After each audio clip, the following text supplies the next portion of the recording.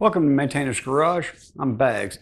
Today I'm going to be reviewing my wife's 2008 NC Miata. It is the Grand Touring model. It is the PHRT, son of a PRHT. What does that mean? It is the Power Retractable Hardtop. Why do they call it a Power Retractable Hardtop? This is the hardtop. This and this fold up back under here and becomes a convertible. It is a lovely, lovely little car. My wife bought it back in March of 2016 with about 58,000 miles on it. It's now July of 2020. It's got 86,000 miles on it. So in just over 4 years, we've put, just over 28,000 miles on it. It's been a rock solid car, and my wife absolutely loves this thing, and I'm a big fan. Talk about everything I like. There's a couple little quirks in there that I think are kind of silly, and then there's a couple little things as a passenger I'm not a big fan of, and one or two driving issues. One thing I did forget to mention before I get into the maintenance aspect, it's a 6-speed manual transmission. Lovely, lovely little gear shifter. Since we've owned it, here's the maintenance items we've done on it. I did the rear brakes and front brakes right when we first got it. They were worn down. That was at 58,000 miles. Oil filter, air filter, oil filter, oil filter, oil filter. We had to replace the shocks. One of the shocks was leaking, and if you're going to replace one, you might as well replace them all. I will say the rear shocks on this thing are a mofo to change. If you're like me and the previous cars you've had, it's a shock inside the coil spring. You can collapse those down with spring compressors, pull it off the car, disassemble it, reassemble it, compress them back down with spring compressors, install them on the car, remove the spring compressors. On the rear of this Miata, on the rear of the NC Miata, there's not enough space inside of the wheel well where the shock goes to put it in with the spring compressors on. So that was kind of janky. That's really my only complaint about that, and that was really the only hard thing I had to do. The thermostat was bypassing a little bit. It was just, it wasn't fully closing, so the car wasn't warming up completely. I did a video on that. That was fairly easy. Air filter, oil change, battery, spark plugs, oil filter. So clearly, all I've done, minus the one shock that was blown, and we just decided to put 4 new ones on there, because why not? And the thermostat, all this other stuff is normal wear and tear items and maintenance items, and I've changed all the fluids. So as far as I'm concerned, this thing has been rock solid. It's been jam up. It's a very reliable car, easy to work on other than the shocks. So that covers the maintenance aspect. These are very economical cars. You can find them all over the internet for a reasonable price. Maintenance-wise, they're very reliable. They're easy to work on. Availability is very high. It's very inexpensive to buy a lot of parts. You can buy them local auto parts stores all over the internet. The fuel efficiency, the EPA says we're supposed to get 22 on the city, 22 in the city, 27 on the highway. We get 22.8 in the city and 27.5 on the highway. When my wife drives, she's a little like me. She drives like a maniac, so her mileage might be a little less than yours is. And when I do drive the car, I definitely like to rev it out. So yeah, I'm not getting great gas mileage when I'm driving it either. But even beating on it, we're still exceeding the EPA stuff slightly. Visually, from the outside, this car looks great. I love the fact they put 17-inch wheels on it. I like the large fender flares front and back. I think with a little larger set of wheels, the car would look absolutely perfect. I think it looks great now. My wife loves how it looks and doesn't want to change the wheels, so we're not changing the wheels. Visually, this thing just looks really good. These mirrors look a little oversized when you're looking at the car straight on, but to me, it's okay. And once you get inside and you start sitting in here, you'll realize this mirror is very helpful. The size of it is great. I'm very, very happy that they put what I consider an oversized mirror on this small car, because it makes the visuals much easier when you're driving. The look of this car, I just really like. I think it looks good. They did a really good job from the factory. The only thing, like I said, that I would change for me personally, I don't even know if I'd put 18-inch wheels. I'd probably leave the 17-inch wheels and just widen them out a little bit, just to give it a little better look and a little more handling. Not that the car needs any more handling from the factory because it is fantastic. It handles very well. But, you know, when I live in a performance direction. Some people live in the comfort. You know, you want to be comfortable all the time. I tend to lean towards the performance direction. So trying to get a little more performance out of it, a little wider wheel would be the reason I would change them out. But again, the steering feel in this car is fantastic. The brakes are great. We even run the stock brake pads there very well. You can run those at autocross and they would work well. I don't think they'd work well doing track days, HPDEs, but I think they'd work very well for autocross. And let me just go ahead and say this now. I have not tracked this car. My wife has not tracked this car. I asked to track this car. My wife said, no, so I'm not tracking this car. And before I get too far along, we were running the General G-Max AS05, which is a high performance high performance all season tire. We had the Michelin Pilot AS3 Pluses on here before. We decided to switch to these. They are a really good tire. They really are. If I can get some more seat time with these tires, I'll do a review on them because I think they're fantastic. But you know, we're running a stock alignment. So we're running, you know, good all season tires and a stock alignment, and the car still handles fantastically. I just absolutely love driving this thing. I feel like a hero when I drive it. Now, there's a couple little things on the inside we'll talk about here in a bit. Let me show you the trunk capacity. And this is one of those things where you have to plan. If you plan accordingly and you have the right luggage, you can stick a lot of stuff in the trunk. All right, now we're at the trunk and we're going to talk about the space. Before I do that, if you own an NC Miata, look down here in the trunk, basically behind the license plate, about midway in the trunk, there's a little button. What does this button say? It says trunk release. And you're thinking like, trunk release? I don't understand. If you press this button to be off or on button, when it's off, you close the trunk release button inside the car doesn't work. The trunk release button on the remote doesn't work. Only the key works. This is one of those things and this button is easy to hit with luggage. So if you own an NC Miata and all of a sudden your freaking trunk stops working, your remote stops working, check that little freaking button first. As stated, it's about right here. And if you stick your head down in here, you'll see it's a little on-off button. Depressed all the way in is on, undepressed, sticking out the furthest is off. Now onto luggage. In my opinion, there's plenty of space inside the NC Miata trunk. You can go on a couple can go on a 5-day trip, no problem. 7 days, you might want to make sure there's laundry facilities just to make life easier on yourself. One thing I love about the NC Miata, and I know it applies to the NA and the NB, I don't know about the ND, the trunk is always the same size. What do I mean when I say that? That top doesn't interfere in here. It doesn't come in here. It doesn't take any space in here. So whatever you stick in here and you close this trunk lid, going forward, if you decide you want to drop the top, you don't have to do anything with the items in the trunk. They're fine because the top doesn't come in here. I think it's brilliant. So on to luggage. If you use this kind of hard-sided luggage, you're going to have a problem inside this trunk. You need soft-sided because you need to be able to manipulate it to work the things around. As stated, I think this trunk is plenty big. I wish the opening was a little larger. But when you have soft-sided luggage, there's a nice little cutout down here that a duffel bag fits in, and it's almost like we bought that for this car, I'm just saying. And then you have other soft-sided luggage. You can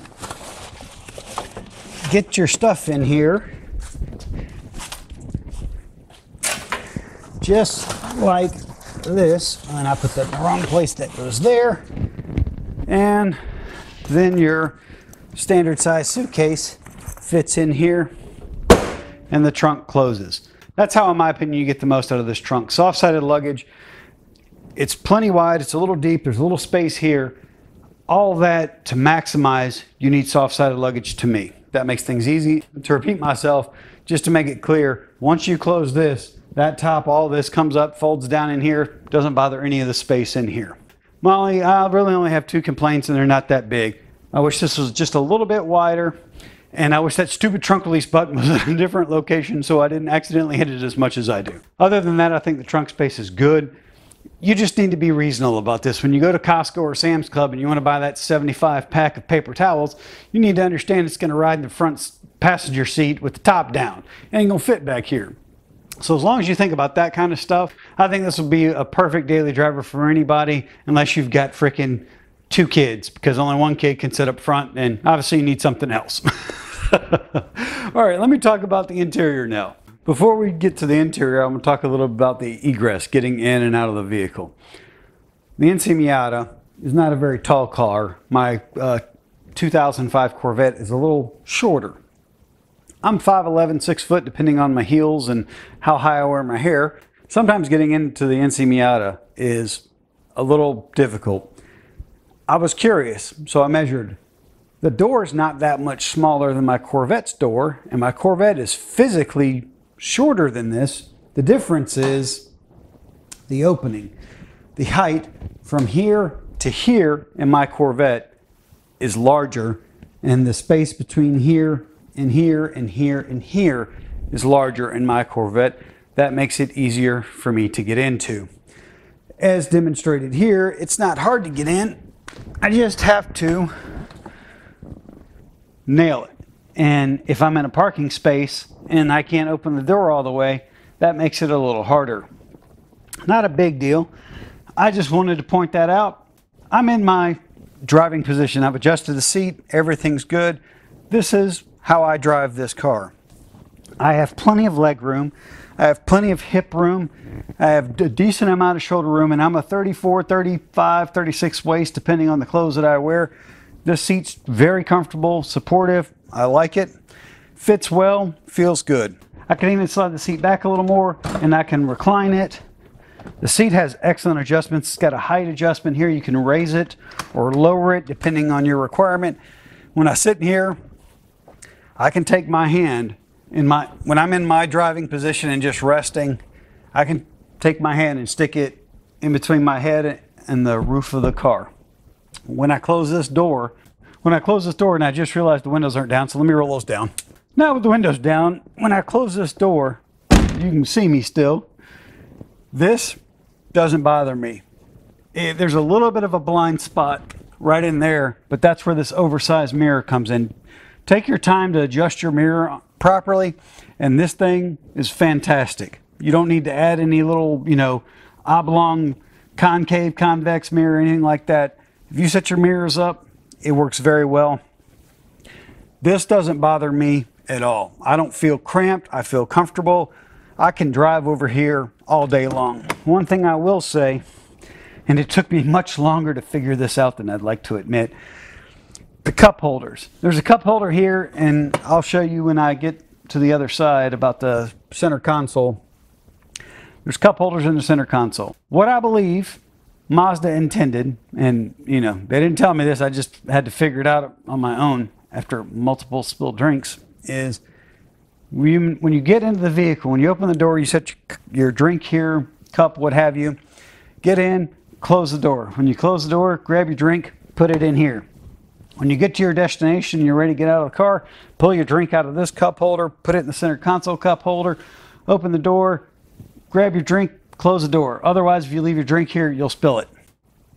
I've done this too many times for my liking and acknowledgement on the interwebs.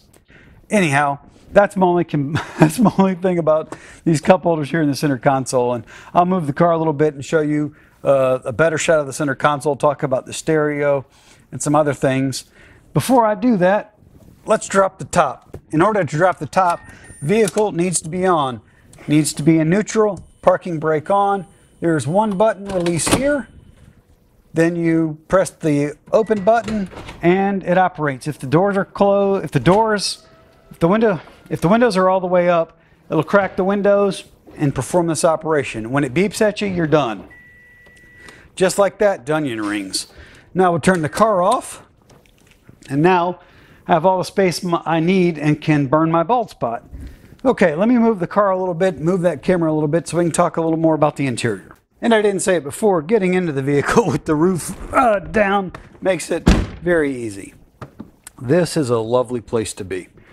The steering wheel is nice. It could be a hair thicker, but I love the size of it. I love the feel of it.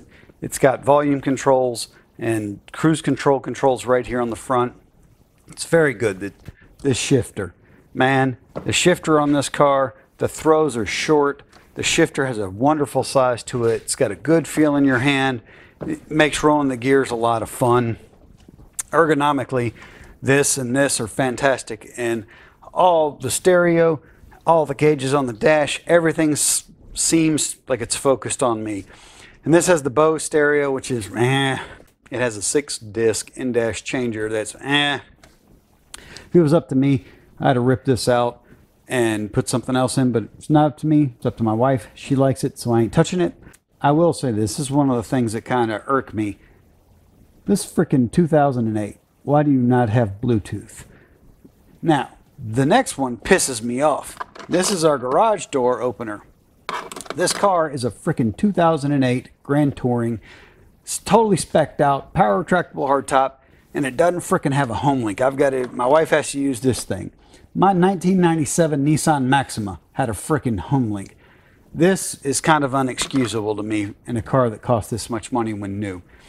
I don't understand why they didn't have it, and that's one of those things that you're just like, man, they missed the boat on. Now, I digress, and I'll go back to singing this car's praises. Everything here feels great. Seat's comfortable. As you can see, these cup holders are absolutely worthless. That's why 99.7% of the time, this is closed, your arm's here. The window switches are here. The seat heaters are really good. They heat up fairly quickly, and they even come up your back a little bit, I'd say about halfway, and very good. The interior overall is held up very well. There's a couple little spots on the steering wheel, and on the driver's side bolster on the seat, there's a little bit of wear. Otherwise, the dash looks great. It's not wavy, it's not cracked, it's not separating. All this interior pieces still look good. They don't look dated at all. So sitting in here just is pleasant. It's very comfortable and a lot of fun to drive. Now, one of my biggest complaints is over here, and I'll show you that now. Just like on the driver's side, when the top's down, getting in and out of the passenger side is very easy. When the top's up, same problem. You don't have the steering wheel, but it is a kind of a cramped space. Transmission tunnel. Comes out, comes down here. This is kind of narrow. When you put your feet in here, for me, and again, 5'11", 6 foot, if these are my legs, my left leg, my feet feel like they're always being pushed. The left one is pushed to the right side. And then my leg itself feels like it's being pushed over there by this bump out. So when I get in here, and that's as far back as the seat goes. You can recline it more. So it always feels like I'm at an angle, and I just don't have the space to really fold my legs up because of that bump out. Every time I move my left foot back, it pushes it towards the center, and it just makes me feel cramped. I can only ride over here a few hours. I need a bathroom break and a gas break every few hours riding over here. It's my only complaint about over here. The seat, just like the driver's seat, comfortable, feels good. The top, same situation. It is here, but it doesn't feel like it's enclosing on my head. It doesn't make me feel like I'm trapped. It doesn't make me concerned. It doesn't make me claustrophobic. The only issue over here is this. I think I understand. I think they did it to give driver more comfort, and that makes sense. But this is my complaint. I mean, if I, as a passenger, which is what I do most in this car, this, on an hour-long trip is nothing. But after a couple hours, man, 2-3 hours, and it's just like I get fidgety over here because I can't fold up my legs. I can't do with my legs what I'd like to be able to do. I can't quite exactly stretch out like I want. I just can't exactly get as comfortable as I want. So only complaint over here. Everything else, jam up. All right, I think it's time to go for a drive. What do you think? We're going to start with the top up. That's why I like this car so much, because of the hard top. I don't feel like I'm driving a convertible with the top up. I feel like I'm driving a standard car. There's no flappiness. There's no excessive wind noise. The inside of here is not built like a Lexus, so it's not going to be quite that quiet, but it's no louder than my Corvette.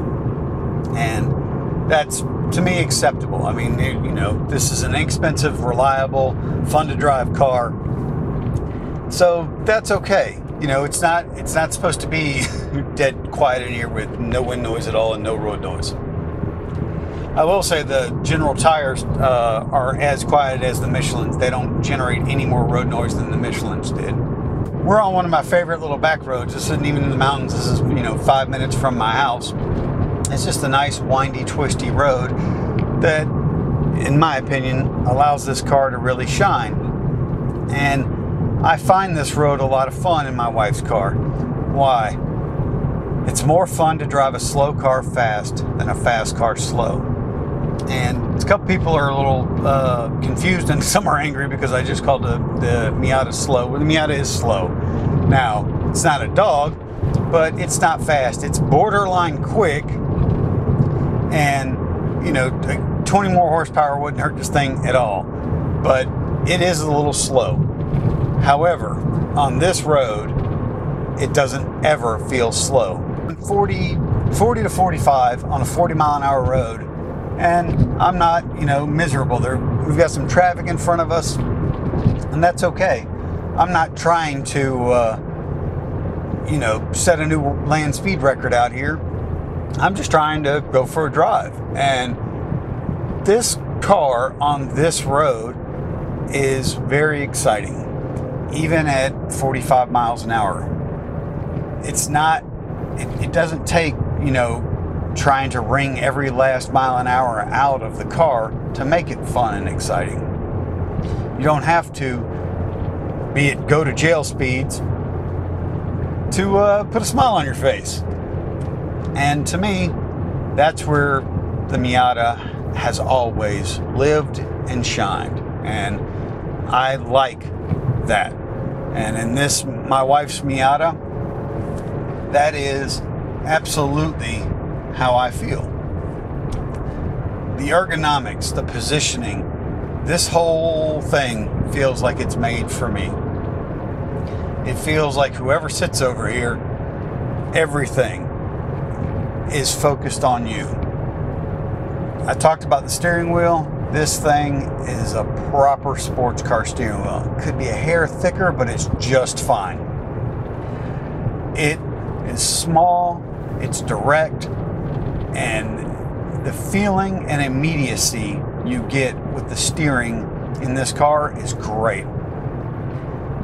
The steering wheel is so direct, and I know it's direct in every car. You turn the wheel, the car turns. That's not what I'm talking about.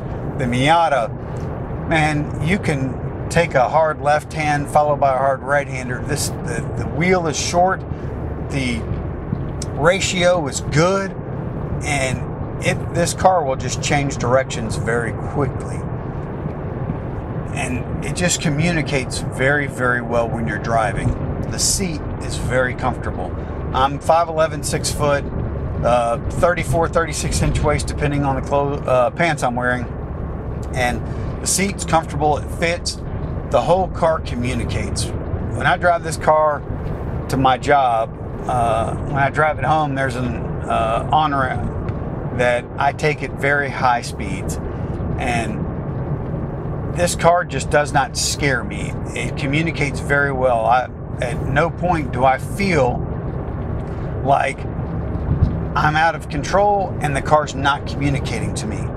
This car just doesn't scare me that the back end's gonna whip around and spin out on me without me knowing about it. And that starts with the steering wheel, continues with the seat and into my hips. This car does loads of communication to you if you're willing to pay attention to it. And that's why I said it makes me feel like a hero sometimes. I can just flat out wail on this car and it's like, okay, next. And I'm like, man. And sometimes when I look down at the speedometer, I'm like, I'm only going that fast? Wow, it feels so much faster. Now, sometimes it's go to jail speeds, but more often than not, you're not. And that's what makes this car fun, and that's what makes driving a slow car fast versus a fast car slow fun. To get the same kind of feeling in my Corvette, I'm always at go to jail speeds. And yeah, that's fun, that's exciting, but it's not safe, and going to jail is not cool either. So I would much rather be on this road doing 45 miles an hour when the speed limit's 40 and feeling like I'm got all the excitement I want. And not only that, the driving, it just feels right. It feels good. It feels proper. This feels like a car that you want to drive. That's something I'm happy to live with every day. That means my normal mundane commute is not miserable. I'm not, sore. I'm not uncomfortable. I'm not cramped. I'm not unhappy. And those are all good things. The steering wheel feels great. The shifter is perfect. The throws are wonderful. The clutch pedal is light but reassuring. It's got a really good return spring as it comes back up, so it really has a great engagement point and a good feel to it. Nothing about this car feels chintzy or cheap. Now, it is inexpensive, but nothing feels cheap. And for me, that's nice, because this car, when new, was not cheap. I think I need to drop the top and put a little sun on my bald spot. All right, now I've got the top down, sun on our bald spot.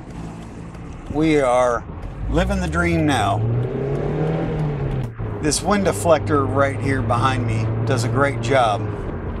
I thought it was kind of gimmicky until I played with it a couple times, down and up, down versus up, while I drive. It works. Now we've completely transformed our experience. Our experience is no longer that of a, standard hardtop car. We got the roof down, sun on us, wind in our thinning hair, and just out having a good time. This car with the top down, like most convertibles, just is a little more enjoyable. And driving again at the speed limit, with the top down, it feels a little faster. So that same 45 miles an hour on this 40 mile an hour road feels faster, feels more enjoyable, feels more dangerous, and that to some degree makes it a little more exciting. But it's not any more dangerous. It's the reality of the situation that you're speeding, but barely. So you're well within the government's safety parameters. And, anytime you can basically not speed and have a fun drive, that's always a winning combination to me. And this right here, the smile, is what this car does to me more often than not. Occasionally when I'm over there on a long trip, I don't smile, but when I'm over here, for the most part, I'm smiling. And what's nice about the hardtop is you decide to drop the top and go, and the weather starts raining, you can pull over, raise it real quick, sun comes out, just starts beating on you, pull over, raise the top real quick, and fire up the air conditioner, and you're back in total comfort and relaxation. Yeah, the steering on this car is so fantastic. The directness of everything, the communication of everything just feels good. This is a driver's car. There's no other way to say it, and in my opinion, there's no better way to say it. This car is meant for driving. This car, yeah, driver's car, 100%. I got my drink over here in the door. Got that little panel closed. Perfect place for my arm. And we're just out here on a random day having a good old time. And barely breaking the speed limit. Breaking the speed limit, but just by the hair of our chinny chin chin, and feels much faster than that. We're at 45 now. Top down. Smiling. And that's what the Miata will do for you. That's what it does for me and to me. Now, I'm a car person, so cars speak to me differently. They're not just a tool for me to use to get back and forth to work. Now, I'm a tool, but that's another discussion altogether. This car is not just a tool. This car allows me to go out and forget about all the drama of my job, forget about a lot of things, and just allows me to have some enjoyment. All right, we've just come to a red light. Porsche Cayenne S SUV is in front of us. Think they want some of this? Lord, I hope not, because we don't have anything for them. But I'm willing to gamble and go on a limb and say we're having a much more enjoyable drive than they are on this lovely windy road on this lovely summer day. Oh man, and that's enjoyment. It's what vehicles to me are for. Now, they're also to get me back and forth to work. They're also to get me to point A to point B. But part of that space in between, that journey, that's where the NC Miata, this NC Miata, really shines.